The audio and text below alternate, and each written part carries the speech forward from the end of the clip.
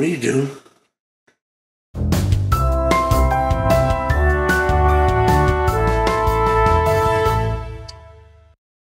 So thank you for coming back and joining us today at sleepapnea.org for our speaker series. We're humbled and honored to have Dr. Azizi Seixas join us from the NYU Sleep and Langone Behavioral Department. This is not the first time we've spoken with Dr. Seixas. This is actually a follow-up to an interview we did, I think almost a year ago, if I'm not right. Does that sound about right? About 2 years or so. Yes, about that. Yes. Yeah, time flies when we try to save the world here. Absolutely. So we're also joined today by Miss Eugena Brooks, we've met through Dr. Seixas a couple of years ago. Was actually a participant at our FDA patient-focused medical product development meeting in DC, and Eugena is also our monthly blogger and a community leader for us at sleepapnea.org. And she actually lives in Brooklyn and will be telling us firsthand about what's going on in the backyard as sort of the ground zero where the current crisis is starting to happen. We're also joined by Ms. Teresa Schumard, who is on the phone, and she runs our forums and our social media channels. And last but not least, Jill Friedman, the founder of ACOR and of Smart Patients, who's been our strategy officer for the last few years at sleepapnea.org and is helping us grow into a overlapping community with a lot of other communities, since sleep seems to overlap with cradle to grave and chronic to rare. So welcome, everybody. Thank you for having me. Thank you. I think it's more important and crucial in light of current times and era that we talk about the so-called health disparities. It's being thrown around on the news. It's being thrown around in the newspapers. Can you explain to us and our communities what health disparities is and what it means to you as a professional and what it really means to us in the public and how it affects us? Sure. So thanks again, Adam, and to the American Sleep Apnea Association, as well as to your wonderful audience who are out there, as well as my fellow panelists. I think this is an important meeting and an important conversation that needs to happen, especially in a time of crisis. And so, typically what happens is that in health crises, health inequities and health disparities become even more magnified. Yeah. And that is what we're actually seeing currently in the wake, as well as in the midst of the largest global pandemics that we have had in recent years. And so in a nutshell, health disparities and health inequities can be described in several different ways. First of which is, if you recognize that there is a group of individuals, whether it be racial, ethnic minorities, or folks from different socioeconomic backgrounds, or people of different immigrant status, if they are significantly burdened by a health condition more so than others, and there isn't any potential biological reasoning behind that, then that is merit and that is warranted as a potential health disparity issue. Not only health disparities have to do with whether or not if there is a difference or prevalence, but also health disparities have to do with the rate of access to treatment. So, for example, it's very well evidenced and documented, not just in this particular health crisis and pandemic, that who are the individuals who actually get tested more so than others? Who are the individuals who actually get treated in a timely fashion? So access to healthcare and quality and value-based healthcare is another axis that allows us to understand health disparities. And typically, racial ethnic minorities, as well as low-income, some inner city and rural communities have disproportionately worse and inadequate access to value-based care. And you see that being magnified today. And that's one other axis in which we can actually look at health disparities. Another axis, so this is the third axis by which we can understand health disparities, is actually how do people fare after treatment? So, for example, if someone still gets treated and for all intents and purposes is value-based, where they get good quality health care, but for some reason they may have poorer outcomes, poorer long-term outcomes. Death rates may be higher. Quality of life may be worse among certain racial, ethnic groups or any particular group, then that would be warranted as a significant health disparity. And so what I laid out to you was more a quantitative approach, whereby you look at prevalence rates, you look at access in terms of how healthcare delivery, and the other looks more so at the outcomes, the long-term consequences of healthcare. And those are the three major axes or lens through which we generally define and understand health disparities.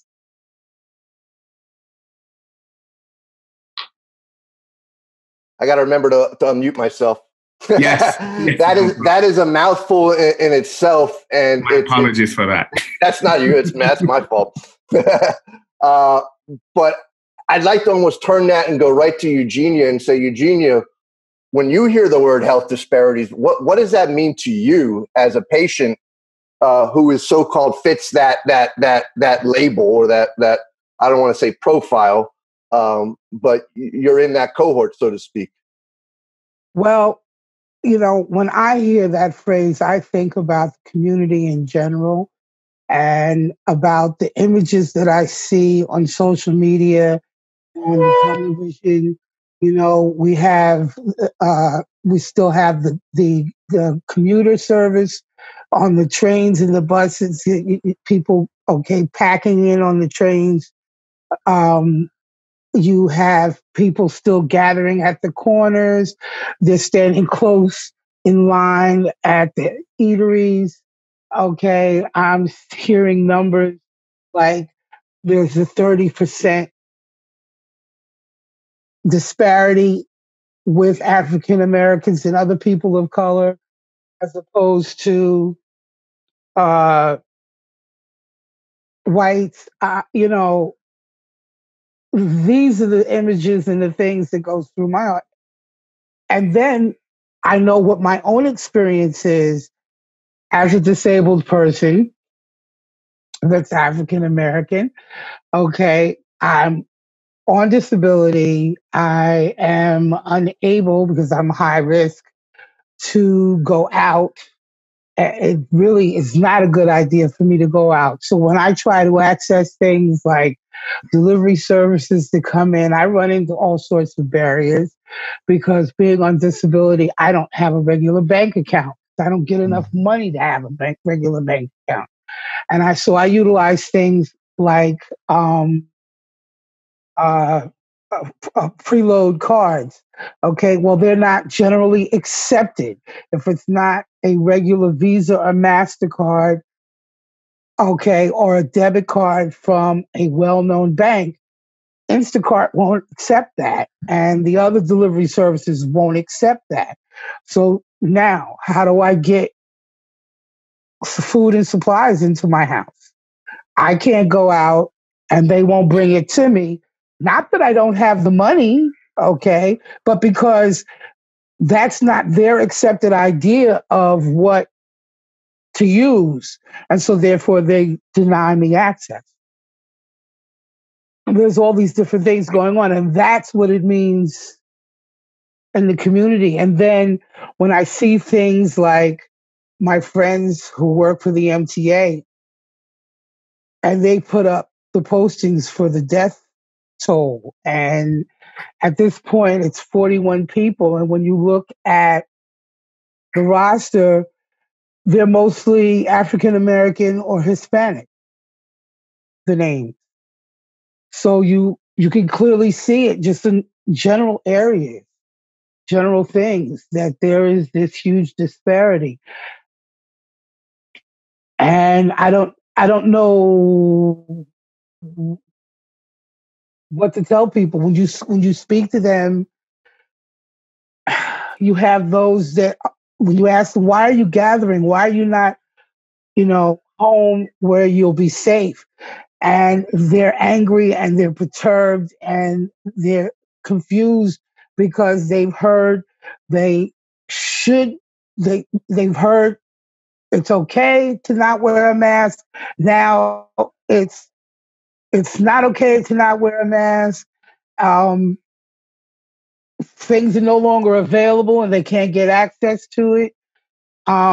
They just feel jerked around and they reach that point of frustration where they just said, forget it.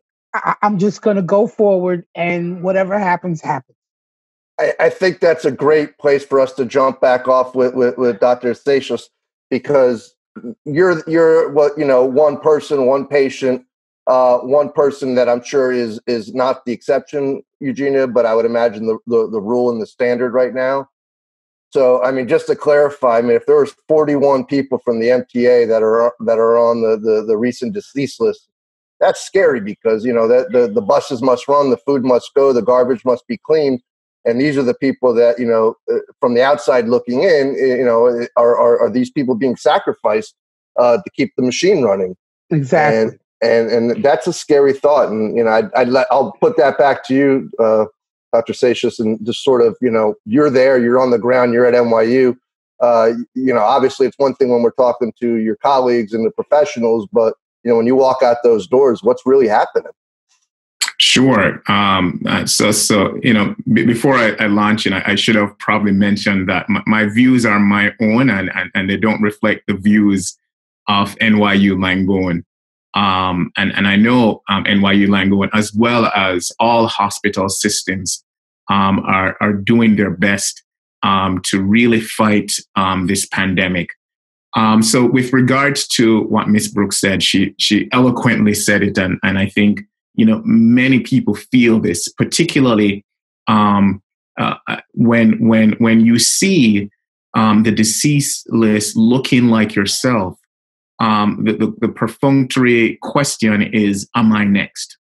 And it's a hard pill to swallow. But if I were to provide some context to your audience, that the MTA is our public transportation system. It's unlike any other public transportation system worldwide. It has several methods and modes of transportation, from subway / train to bus to shuttles. And so when you have a densely populated area trying to move around, and it's estimated to 8 million, then that in many ways, just the geography and the structural layout of New York is very ripe for having some viral pandemic and outbreak. And that is the unfortunate thing. That, however, does not negate the point as to why is it that there's certain health disparities and health inequalities, and why do they exist. And so if you were to look at several platforms, I know there is one website where you can type in someone's zip code and you can see the incident rates of COVID positive cases. And you can see how many people were tested and how many people are tested positive. And this is not a scientific assessment, because the data is replete with mistakes, because they are coming in rapidly in real time. And so this is why many of the public health officials have held off on releasing these numbers, because these data aren't necessarily accurate at this point in time, and they're just fluid and in flux. But again, does not negate the fact that, as Ms. Brooks rightfully pointed out, that there's an element to health disparities that you don't necessarily need data to verify, and which is the eye test, right? So I'm a huge sports fan, and who is a good athlete from who is not a good athlete. And similarly, health disparities, particularly among groups of individuals who are perennially affected by health inadequacies, that you don't have to show them the numbers. And when you tell them, and when reports come out and say that certain groups of individuals are disproportionately affected by this, then they would say, of course I knew that. I'm not surprised by that. And that is an unfortunate thing in this day and age, especially in an industrial country as the United States. And in all fairness, it is a tough pill to swallow in one of the greatest cities in the world, in that of New York City. And so there's certain things that might be going on. So structural factors. So for example, New York is very densely populated. It has several high-rise buildings where it houses thousands of individuals. And so they don't have the benefit of socially or physically distancing themselves, that they're more shared and communal spaces, oftentimes ripe for easy transmission of COVID virus. And so in many ways, how the city is laid out doesn't lend itself to being separated physically or socially. However, when you do look in urban areas, certain urban inner city communities, whereby the housing setup is distributed in a way that there is overpopulation and there's a high level of density, then this is where you can see this may actually be occurring. And so when you also look in these communities, that these communities may not have we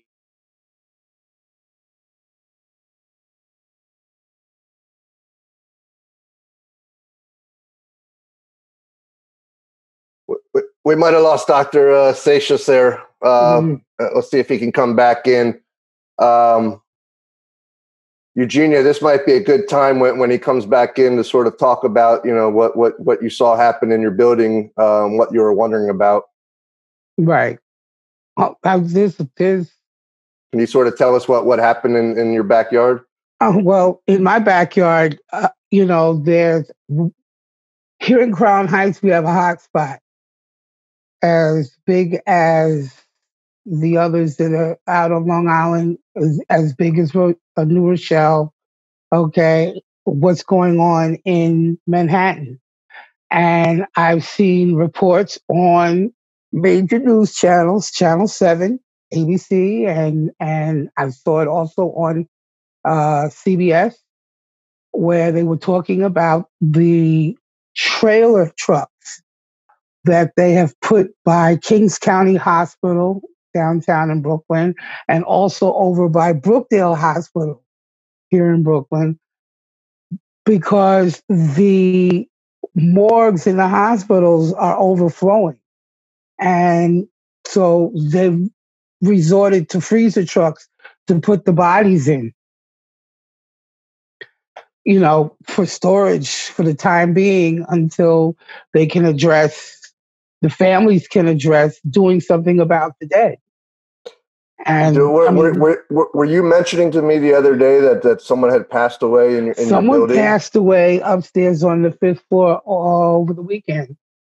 And they passed away. They found them on Saturday, but they weren't able to move him until Sunday night going into Monday. He's back? Okay. It's quite all right. We know how to roll with the flow here. Eugenia was just telling us that in her building, they found someone passed away a couple of days ago, and all her and her neighbors were sort of worrying about, why did that guy pass away? Why was the body left there so long? And, the mind starts to wander. So, Yes, I'm sorry. Sorry about that. I think this is one of the occupational hazards of this, new normal. I think the bandwidth of streaming is tough. So my apologies. I'm not sure where I left off, but I'm sure Miss Brooks picked up nicely. So the hot spot where Eugenia lives is in Crown Heights, and Eugenia was mentioning us, Miss Brooks, that a recent neighbor had passed away. Yes. You were telling me the other day, that happens. That's part of life. But what really got your antennas going and the hair on the back of your neck going was What Why? happened to him? The gentleman was very active. This is supportive housing here, okay? And the building is for people with both physical and mental disabilities, okay? And the gentleman, okay, had a physical disability, but he was still very active, okay? And talking about misinformation, okay, this thing going back and forth, uh, and we're now concerned about the fact because Kenny was in and out. He'd go to the corner to get breakfast and he'd go up to McDonald's to get lunch. And okay, so he was out and about. Older gentleman, heading towards 60. So he wasn't much for a whole lot of fuss. Okay, there were no mask, no gloves. Okay, just went his way, and so it was a little disconcerting when they found him, of course, because I mean life happens, but we still have to wonder.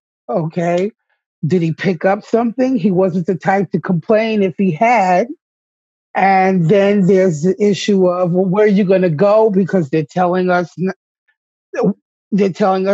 to go to the hospital, unless you are in dire circumstances. Okay, that kind of thing. We can't get tested because they still don't have adequate testing. So that's not, so we're just here and we're just, so now what do we do? What are we in for? Okay. This is the reality of it. I think this is, I think what Ms. Brooks is mentioning is something that, many disenfranchised communities are fearful of, right? That their stories don't get featured or documented in the media.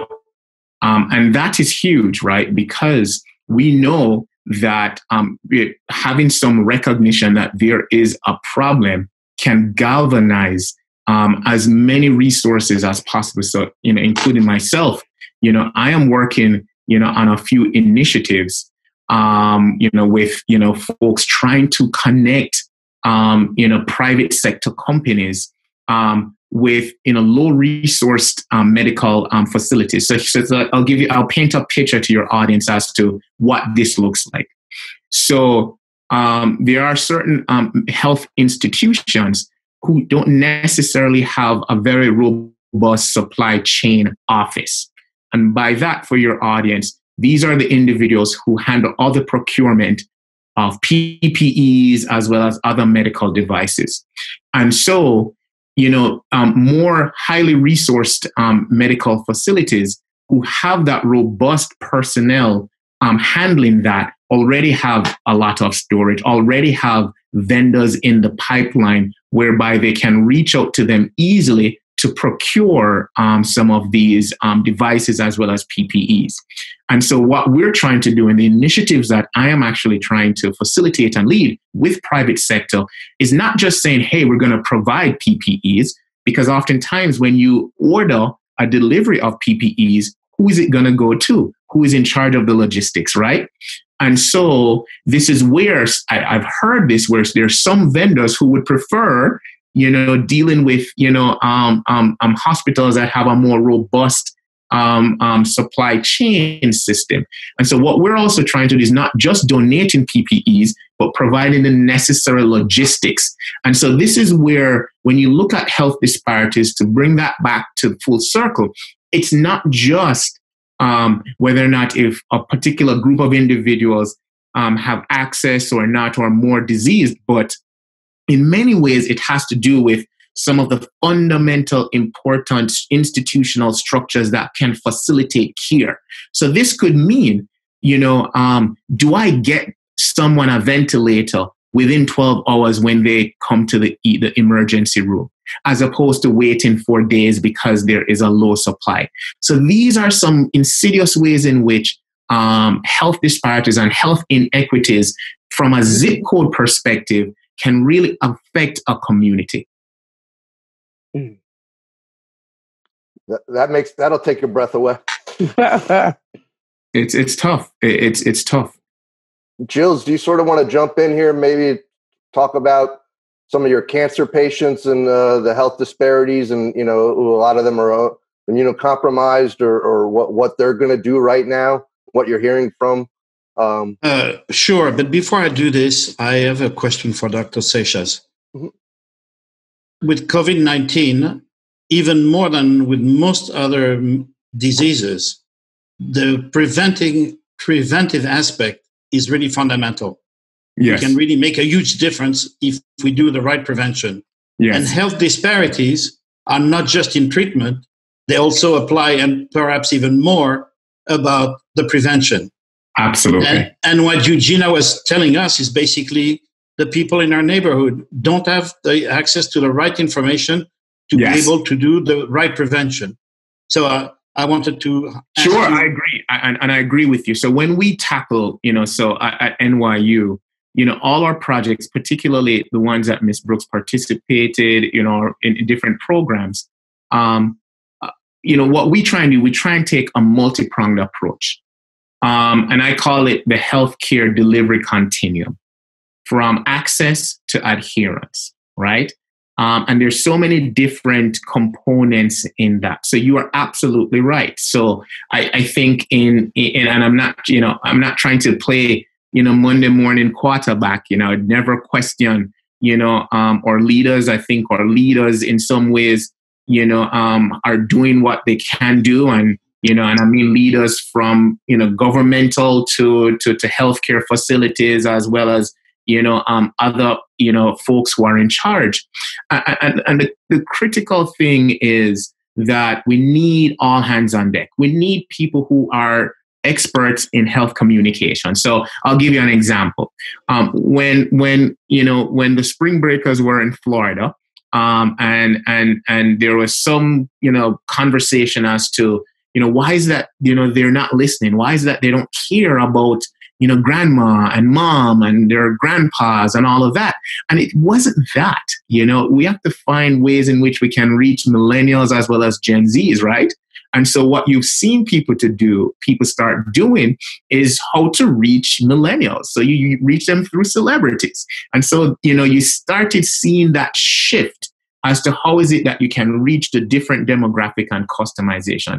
It's a similar thing when you're trying to reach out to hard to reach communities, or communities like Ms. Brooks highlighted and identified. That I agree with you that there has been too many mixed messages as to what can be done.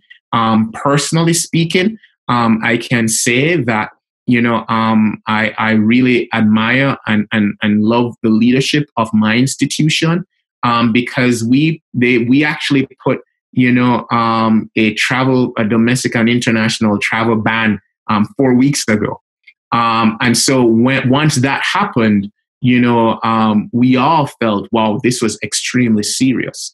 And so in my own home, we started making necessary steps as to how we could actually reduce our own types of, social distancing and physical distancing. So prevention is absolutely, absolutely key. How do we do that? Then we have to be able to find most credible messengers, people who are trusted within that community, to say, hey, this is serious. This actually does affect minorities, because for a while there was some weird myth that it did not affect minorities. And when you look at the current numbers, that there is some indication that they seem to be affected. I'm not sure if they are affected more disproportionately, because as I said earlier, the numbers are still fluid. But what it does show is that all of us, all groups, are predisposed to this thing. And so how is it that we can reach them? We can use them through digital means, having a central theme and a central message. So not having one person say something and then another person say something else and another person say, but you can do that. You have to be very clear and simple, succinct, and really walk people through this is what we're going to do. This is how we're going to get through this. So you don't want to provide support, but not grounded in science, right? And so these are some areas that I think absolutely prevention is key. It's tough to prevent a virus and a pandemic. It really is tough. I'm not going to lie, but good question. Well, we always knew we were going to have pandemics. It's how do we respond to it? And is your favorite saying, and is this really going to be the epidemic or the pandemic that really delineates the haves and the have-nots? Yes. Is it access to care? Is it access to a certain intervention? All these barriers that we see and we don't see along the way to get to good adherence, especially with health disparities and health inequality communities, it's next to none. I mean, I'm sitting here wondering, okay, now we can't go to the barbershop. We can't go to the church. We can't. Yes. Where are you telling your community? Where should they be going to get the right information, not the misinformation? Where can we point people towards? I think that's a fantastic question. So I know in my own department, the Department of Population Health at NYU, we're trying to find platforms digitally through a website to provide people with trusted information. Obviously, creating it is one thing, but making people aware that it exists is another thing, which is one of the reasons why being on a forum like this is important, because you never know who's going to hear, and once that person hears, it then becomes easily spread. And so that's kind of one thing that we have to be able to do. And I think also providing a lot of information to people is tough. I think, there are some, to-dos and things that you shouldn't do. Don't overwhelm yourself with a lot of information, folks. If I were to speak directly into your audience, please try not to overwhelm yourself. That does not mean, though, that you should not keep yourself informed and educated. And so, one of the things that we oftentimes educate ourselves about is the rates or the numbers of how many people are dying. That is important because, God rest their souls, that we do want to pay homage to those individuals. But if you are going to obsess over the numbers and watching it tick up and up and up, then that can induce certain levels of anxiety, a sense of paralysis. And in some ways, that can have what we call a boomerang effect, where people become tone deaf and they just tune it out. And so they're like, well, whatever, it's going to happen, or maybe it won't affect me. So they have to be careful about that. I think that's a great thing that you just touched on, because I think that's what you're starting to see now on in the media and on the news, is that people have gotten comfortable with, I don't want to say the social distance, but the physical distance. We're at home. We've limited our lives. The husband and the wife, or the mother and the father, or grandma and daughter, or what, they're not going together to the grocery store. They're now realizing only one should go. Yes. Why expose both of us? Because we could potentially bring this virus back into our house. So Yes. People are starting to make better decisions. But the thing about even like the face mask, it's not that we need everyone to wear face masks. We got to get people learning not to touch their face if this is truly a hand to mouth type of, if that's really the way this virus is being passed. And I think it's clarifying why we're asking people to wear masks and why not. And sort of it's the same thing with what we're getting with the CPAPs in our community, because it's like, if you're at home, that CPAP potentially exhausts and aerosols, but if you're using it and your health is good and your immune system's good, that's the best chance most likely that you have of preventing getting this virus, so you don't wind up in an ICU somewhere. I agree. I agree. So let's keep this conversation. I don't want to get a little too nerdy for your audience, but I think it's important. So there's a concept called behavioral economics, and behavioral economics has been used in trying to, effectuate, health behavior change. And so if we were to take, good hygiene as a behavior change that you want to increase, right? So let's take not touching your face. Behavioral economics says that in some ways that, people are going to respond more to if you take away something from them, particularly if it's of value, right? And so, and this is where I haven't studied this very well. And so this is where I want people to be conscious of this, is that if you were to tell someone that they should avoid touching their face, it's a little bit harder to do. But if you tell them in the affirmative, you should wash your hands, they're more likely to wash your hands than to prevent from touching their face. Because in some ways, touching your face is like a reflex for many of us. They said that you touch your face about 3,000 times a day, and that's the average person.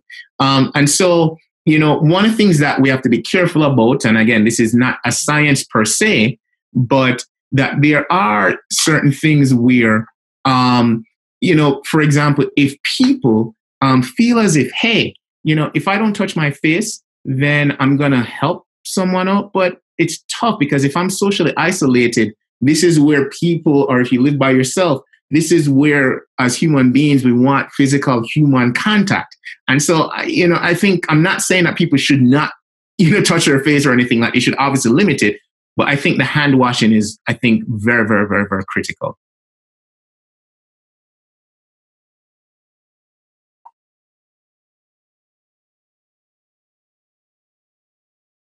Sorry. Once again, I forgot to unmute myself. Go ahead, Jules.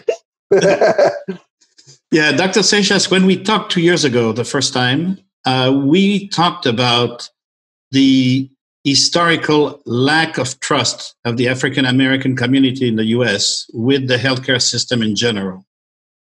Now, the whole country, including all the African-Americans, are facing this catastrophe. And I was wondering how this mistrust of this historical mistrust of the healthcare system is impacting the the Black community. Yeah, sure. No, I think, I think it's a question that I might be able to provide some context, but I think Ms. Brooks is definitely, equally, if not more, versed at answering that question. But I'll just take a stab at it. That it's, I don't know if people saw this, and I'm not trying to, kind of magnify a story that doesn't need to be magnified, but I only mention it because I hope it provides context and pause, more so for my healthcare colleagues and scientist colleagues. So apparently there was some conversation, I guess, by two French scientists, and they were talking about potentially finding some, cure or therapy for COVID. And I do not speak French, and I don't understand French. So I am going to trust what the reports said about what they actually said. So I can't say I heard them say that. So I am only reporting based on what I think it was the Business Insider said. And it's essentially, and I'll just paraphrase, that they said, oh, well, what we might be able to do is that we could perhaps go to Africa and test, the first forms of these medications on Africans. And I'm not too sure why they said that, but what that story does is that it adds to an entire narrative of mistrust that many have had, and rightfully so, about medicine and healthcare fraternity. And someone like myself, who is a biomedical researcher, who trying to get someone like Ms. Brooks to be part of the study is important. And so, that level of mistrust where African Americans or racial ethnic minorities are seen as guinea pigs, so to speak. And I know that's a very poor term, but this is what people describe, in the streets, so to speak, that really destroys the narrative that myself and other colleagues have tried to share and to change, saying that, no, being part of medicine, being part of research is important, because if we don't test our new therapies on our communities and get a wide view of diverse communities, then guess what? We can't personalize and customize these treatments.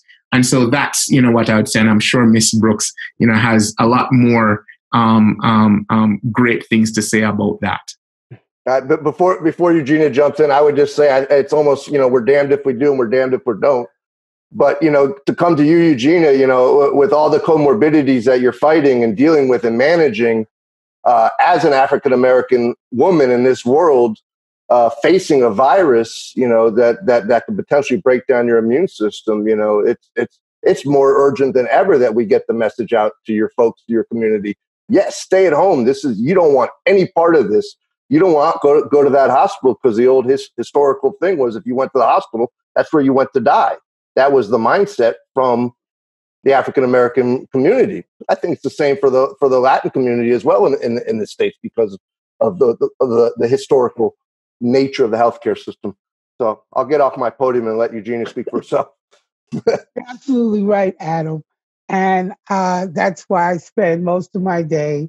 You go over to my social media pages, you see it.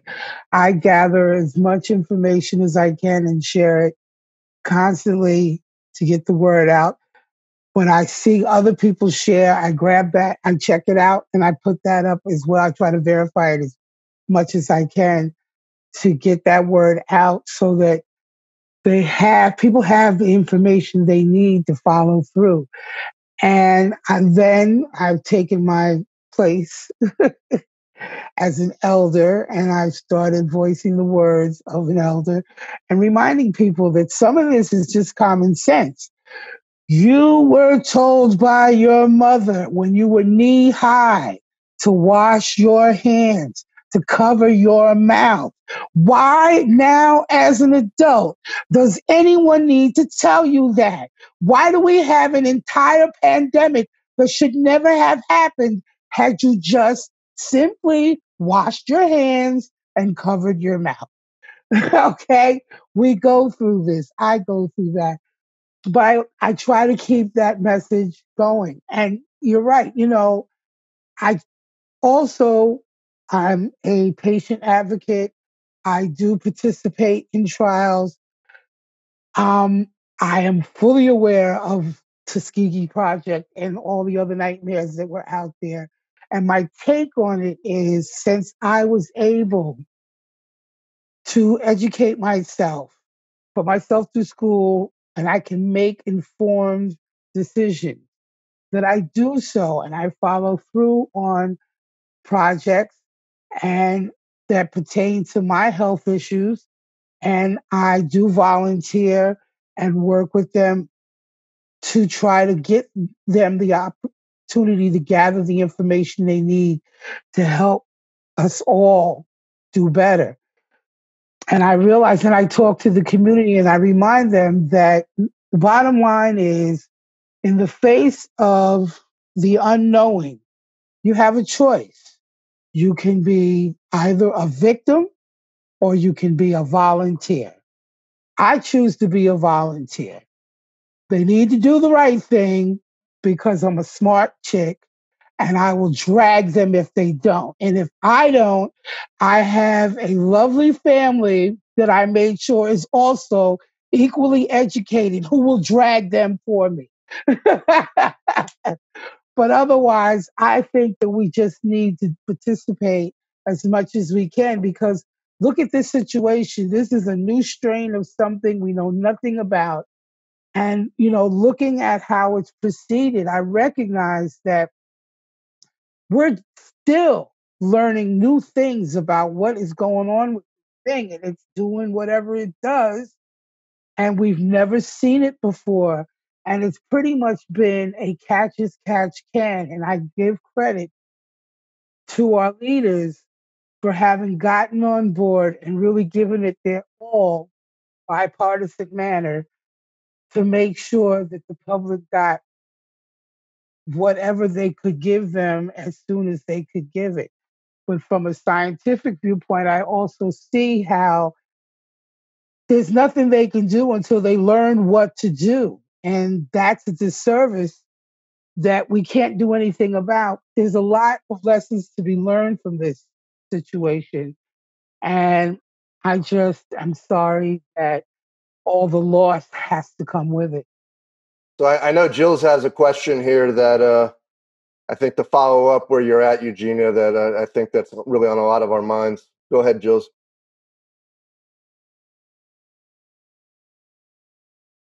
Can you hear me, Jules? I think he has I can. Okay. That's it. Yeah.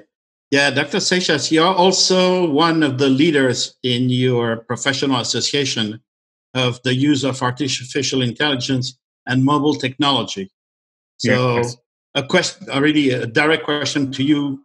How do you think that artificial intelligence and mobile technology is going to help in this pandemic, during this pandemic? I think it can help. Better person to ask you. So yeah, no problem. And thanks for asking that question. I think it can help tremendously. I know there have been several, competitions and hackathons held by MIT and Facebook and others that I've been, affiliated with. And there's some fantastic ideas, which I can't share, obviously, because it's in the midst of the competition. But there's some great ideas, and not just that. I think I kind of alluded to this earlier, where myself and a bunch of Googlers are working to provide a certain level of support to low-resourced health facilities. And so in many ways, not only are we trying to provide access to PPE, but we're trying to provide, analytics, business analytics in many ways in terms of supply chain. And the more resourced institutions already have those workflows set up in place. But with regards to artificial intelligence, one of the things that I can foresee us doing is finding ways in which we can reach people to, prevent provide people with educational material as well as supports that will help them reduce their risk. There's so many different ideas that, we could throw out, whereby we could connect GPS with COVID incident cases and, know where there are certain hot zones and hotspots are so that people can make better decisions. And you can do that in ways that gather information in real time to individuals. You can also, leverage the ubiquitous tracking of wearables such as your Apple Watches or your phones, and provide timely information, but also track where people are going, so that also can provide them more knowledge and information as to where the risk areas are. You know what? I'm not going to go to that supermarket because there's a high incidence there. And so let me go to this other supermarket if you have, transportation privileges to do that, whether it be physically or not.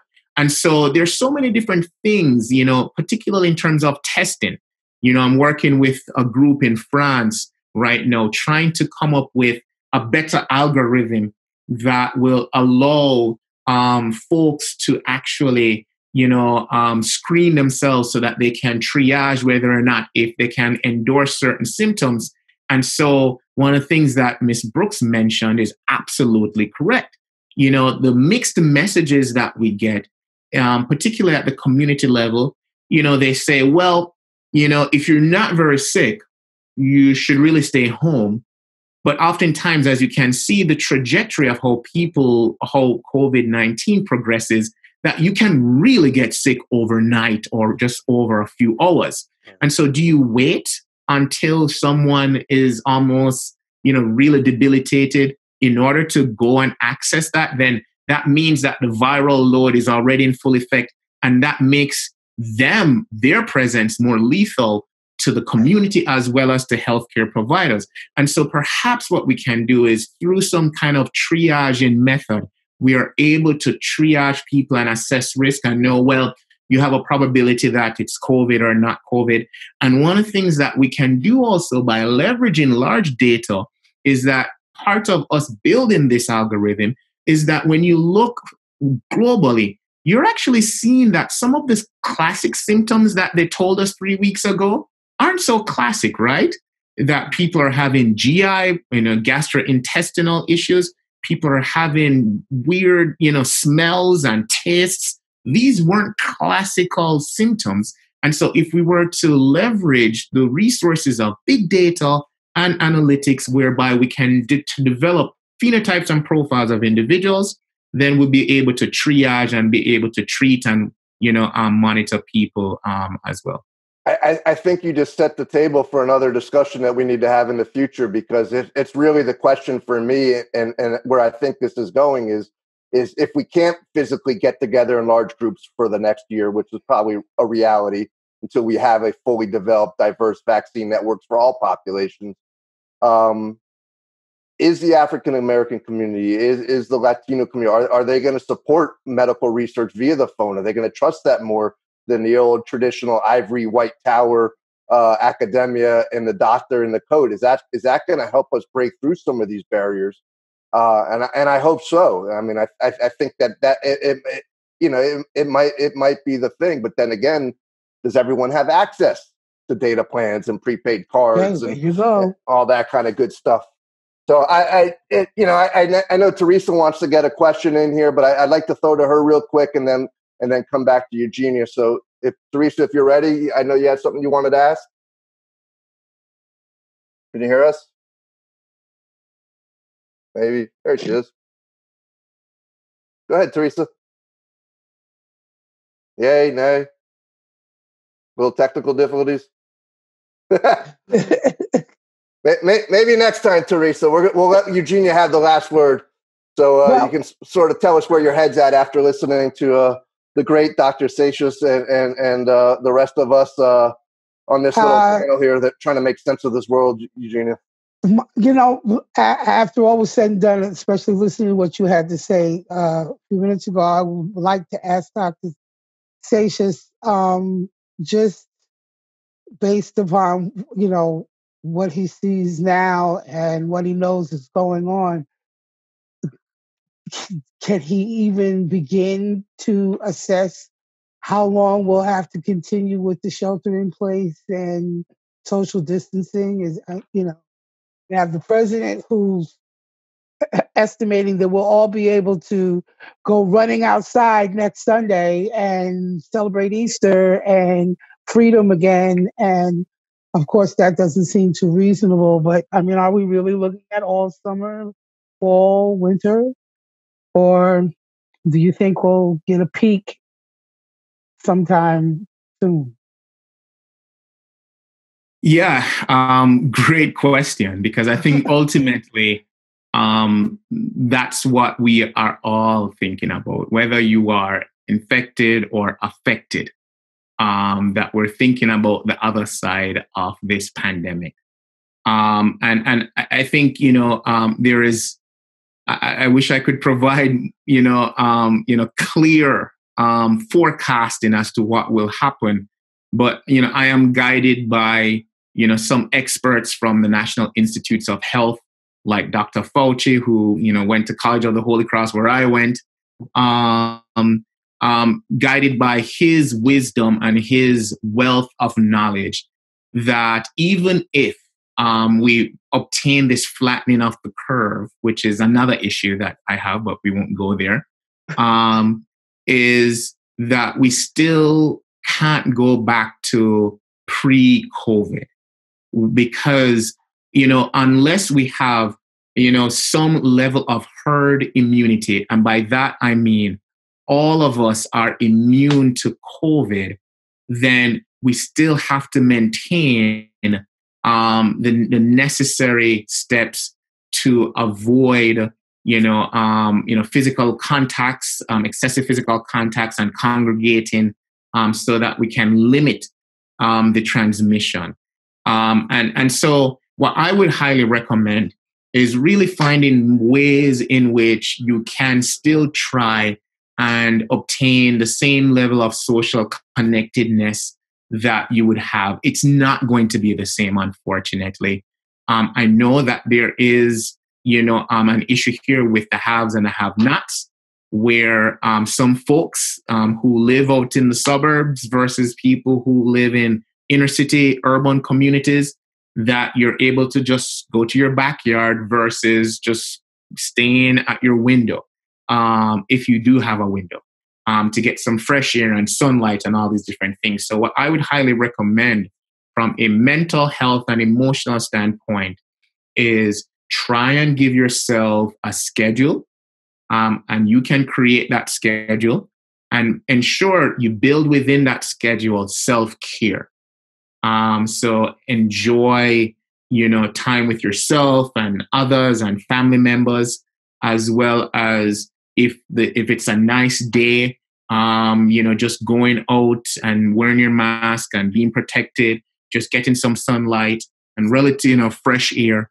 I think it's something that you have to be conscious about that, but just going on and riding the subway and just going as if nothing happened is not going to be with us for quite some time, unfortunately, until there is a vaccine to develop immunity, herd immunity, as well as a potential therapeutic. So sorry, I didn't bring good news. No, I think you brought level-headed, calm, and a voice of reason, and a trusted doctor, and a doctor that trained under the same school as Dr. Fauci, who will go down as probably one of the greatest American heroes of all time when it's said and done.